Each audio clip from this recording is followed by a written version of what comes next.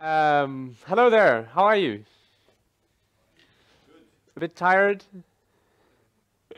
I have not asked you to stand up today. Don't worry. Um, I think I want to start with, I want to ask you why are you here? What makes this so interesting for you? And like any answer is possible. You can like, I was just sitting here drinking my coffee. Why are you disturbing me? Or like, I have 3,000 issues per month incoming to my issue tracker. I need a solution. Why are you here? Yeah, because our backlog is an empty and endless hole Right. that you could not dig ever. Okay. So I'm curious what could you tell us something interesting, maybe provide some solution? Nice. Anyone else? We have a very cool t-shirt. I have a very cool t-shirt. That's why you're here. That's the best reason. That's the best reason to go into a talk I've ever heard. Cool. I guess we'll talk about that backlog problem then. Well, we have the overwhelmed developer, which is the topic. And just to give an introduction, we oftentimes do this for non-technical people, and I don't know if anyone from sales is here without the technical knowledge. This is essentially how problems start. Things break, and then users punch their computers, and then we, the developers, get lots of reports of problems or feature wishes, and that is the problem that we are talking about. Way too much information, and we cannot handle it all. And that is this huge backlog thing that you just talked about. So why am I standing here anyway, and why am I talking about it? We founded a startup, and we did a lot of research, and I learned that putting big numbers on slides is cool, so I put big numbers on slides. And we talked to 150 people, and we found out that a lot of people have this problem, actually. And we also scraped lots and lots of issues from GitHub. I think by now it's probably double it, but it doesn't matter anyway. It's a big number, 4 million, right? So we investigated what are companies like GitLab doing for issue triaging. They have very good open community guidelines, which I can, by the way, recommend to anyone who's looking at how do I do certain stuff at scale, or how do I do certain stuff remotely. GitLab Community Handbook. So let's just get started. I promised some steps that we basically refined, and the most important part is you actually have to do something. The backlog doesn't go away on itself. I know we all wish it would, but it doesn't. And we have to regularly and constantly perform work to keep it clean. So it's not somebody else's problem. It's your problem if you're sitting here, or you have to make it somebody else's problem. But somehow you have to succeed doing that. So let's get started with the actual steps. And most of the steps are around you want to close issues, and you want to close them as early as possible. So at first you want to filter out noise. And in a lot of communities or projects, they establish policies, and they say that we don't want, for example, questions in our issue tracker. We only want bugs, and maybe for feature requests, we can write them down into a different system and keep them separate. So if you receive a question and you say, okay, I don't want questions in this issue tracker, please discuss questions on Slack. And once the questions get boiled down to something concrete that you can actually work with, then you may allow them into your issue tracker. So it starts with filtering out noise and closing issues basically whenever you can. So you have a question, go to Slack. This issue is about an upstream library. We're not going to track it here. We are going to track it over there. If it needs an immediate workaround, then you can file a different issue for that one. So an issue is non-fuzzy, concrete, and actionable. The next important step is checking for duplicates. What we see in, for example, Visual Studio Code, which is one of the biggest open source repositories, I think something like 40% of all issues that they get already exist in their issue tracker. I think, can you confirm that as well? You mentioned that you have a huge backlog. Do you have lots of duplicates? We are trying to avoid that. Okay. Yeah, but sometimes people come and tell that we have this, and we are okay, we are on it. We already know it. Okay. But we are filtering, yeah. Cool. Does it sometimes happen that people do double work? I'm not 100% sure. Okay. So what we've heard from some people, it's not everywhere and not like 40% of all issues, certainly not. But sometimes people spend like a week of time solving an issue, and at the other end of the company, there's somebody else spending a week of time solving the very same issue. And because of that reason, it's super important that you're aware, if you have duplicates, that you have duplicates, especially if you have a bigger team than just 5 people.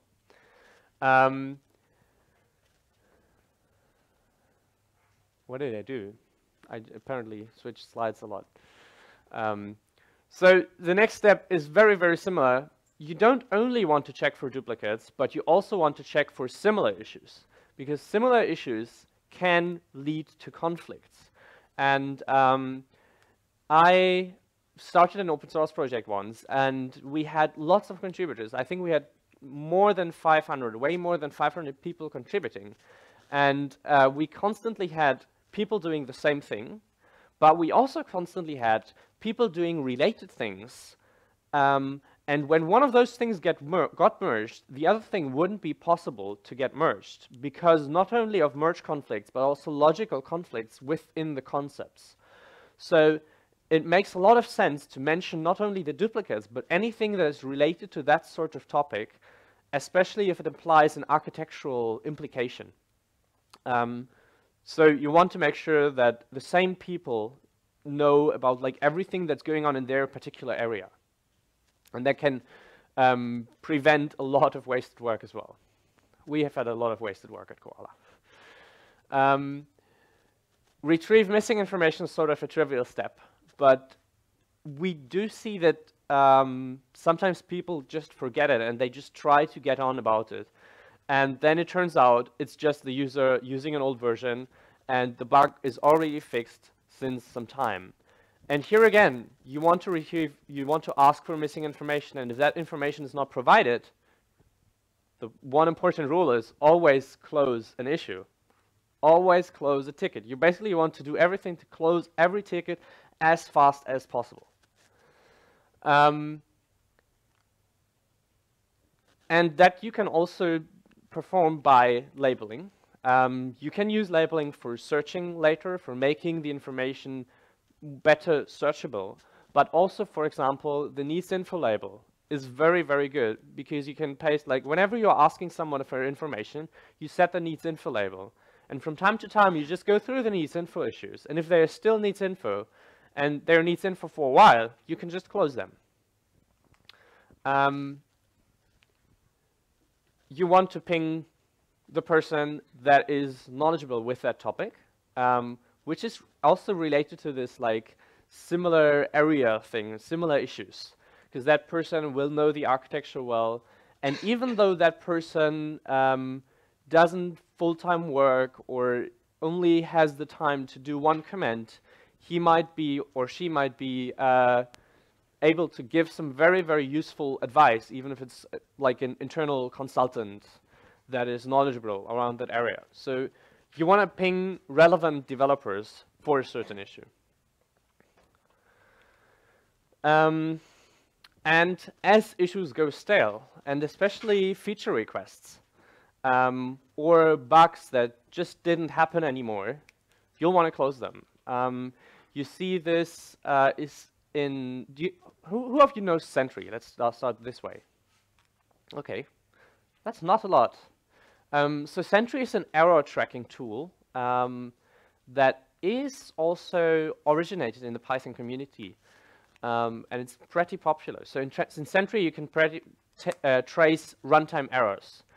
And the main point why I'm mentioning is Sentry has an automatic function to join errors, but also to delete issues if they don't appear frequently and if they don't appear recently.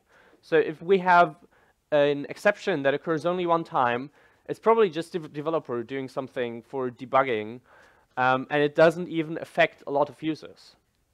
But if an issue affects a lot of users, then it's important, and if not, again, you want to close it. You always want to close issues.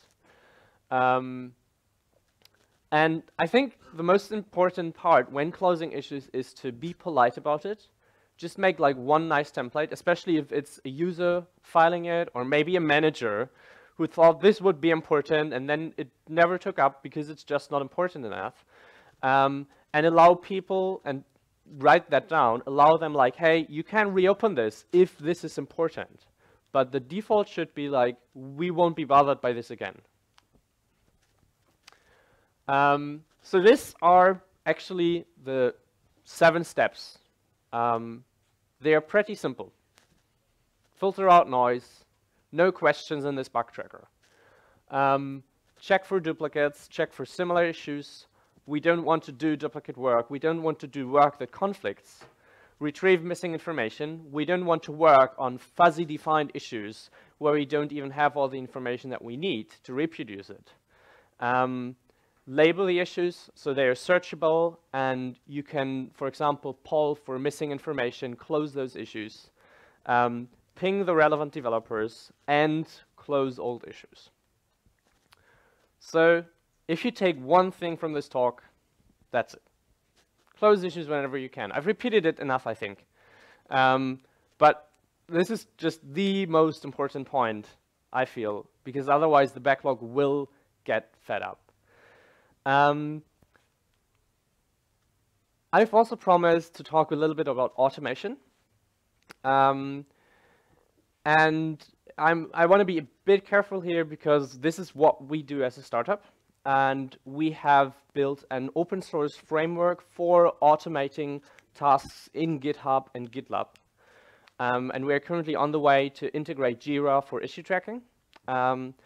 But I only want to talk about the part that is open source because I don't want to do commercial advertisement for any of the paid stuff that we do. So I'll just show you an example of how this could look like. So this was us thinking about like, hey, let's have this fancy new feature. We want to detect missing information automatically with our awesome bot. So we want to maybe identify templates and see if a user doesn't provide a version number.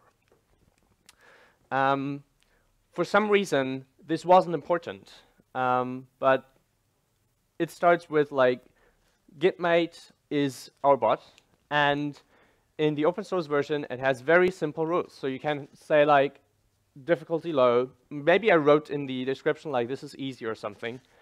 And it's a feature which is also usually related to some very few keywords. So part of that labeling and making information searchable can be very easily automated. Then we have duplicator-related issues and related developers, which are sort of hard. And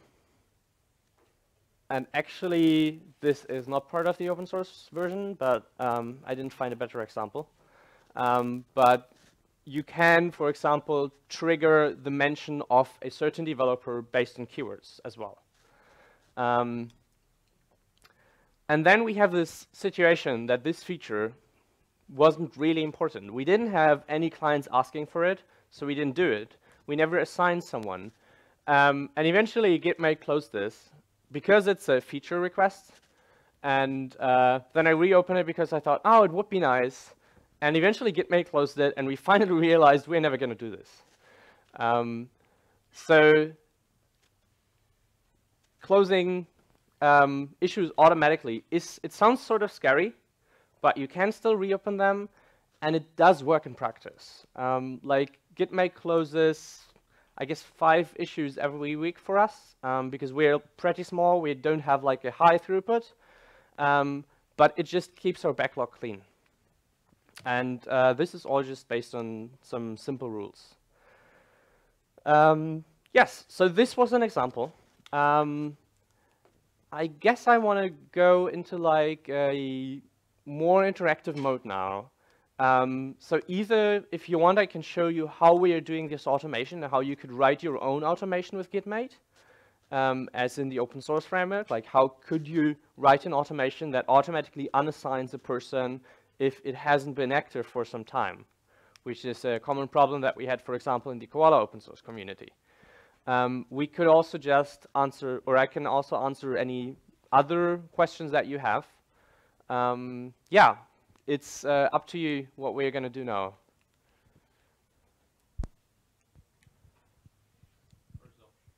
First option. Yeah. Yes?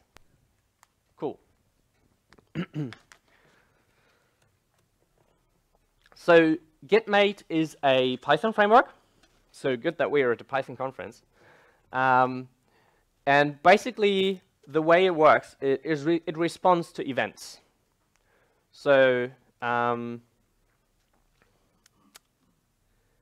this is an example for a Gitmate plugin that automatically adds a stale label if an issue is inactive for some time, and it removes the stale label if there's some activity in the issue.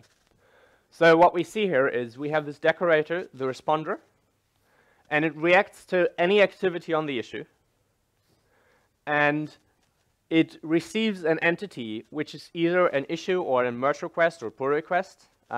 Those are abstracted classes, and the plugin does not need to worry about, is this on GitHub, is this on GitLab, is this on a mailing list or whatever. So we've built an abstraction called iGit, the interface for Git hosting platform. Also, iGit is the German word for a taste of disgust, so it kind of fits the Git naming scheme. And then you basically have those issue objects, and you just start performing operations on them. And in this case, we have the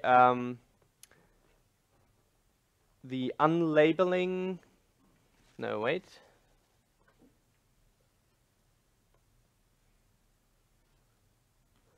Well, I just go, don't explain this condition because I don't understand it right now.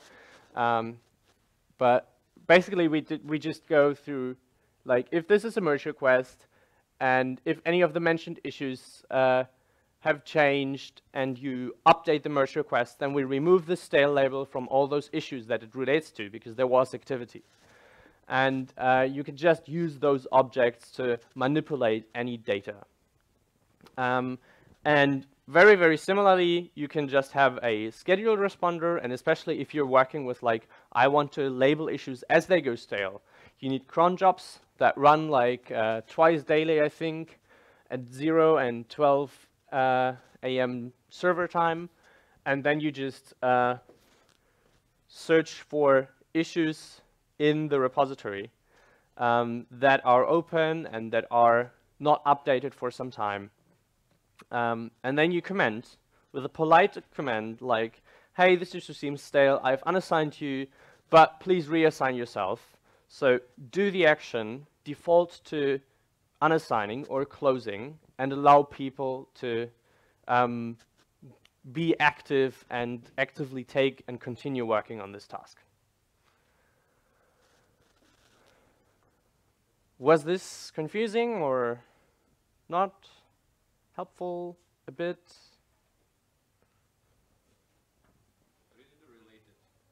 Hmm? How do you mark automatically related? You mean for, pull requests related to an issue, right? So in iGit, we have the mentioned issues. No, Or what do you mean? I thought you can do automatically map two issues that are related to each other. Oh, okay. You mean the automatic duplication detection? Yes, Okay. Disclaimer, this is not part of the open source version, but I can explain.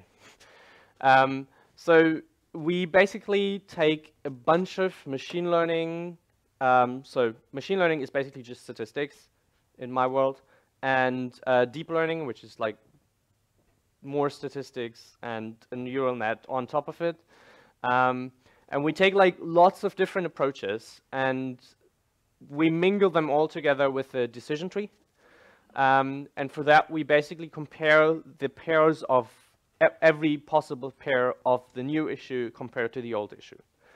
The problem is if you have a repository with 20,000 issues, you have 20,000 pair comparisons. So if I have an algorithm that can predict if a pair is a duplicate with a 99% accuracy, and I do that comparison 20,000 times, and it gets like one wrong every 100 times, then I still got a huge list of false positives compared to the true positives.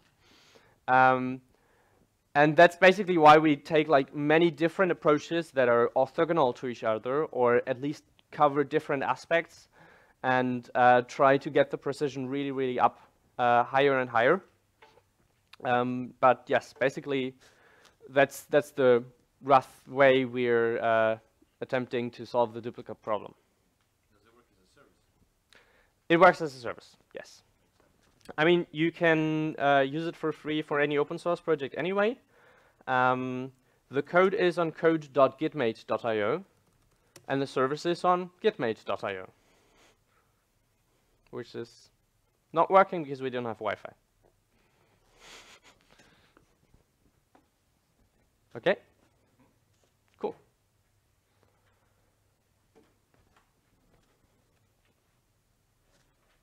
Any further questions? You told that this works only with GitLab, yes, currently. Is it possible to bind it somehow to Git? Yes. So I told you about this iGit framework before, right? You remember? Yeah. Okay, so the iGit framework is the abstraction that has an implementation for GitHub and GitLab right now. And we are currently working on an implementation for Jira as well. And we could implement it for Bitbucket. And that would mean that all this automation that we have and that you can create with this system works on Bitbucket as well. iGit, yes. I-G-I-T-T. It's open source on GitLab.